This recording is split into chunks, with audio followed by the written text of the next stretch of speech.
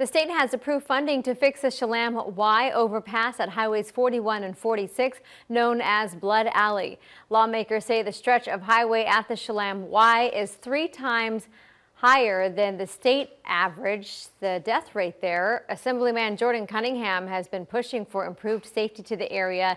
Now $134 million will go toward building an overpass there.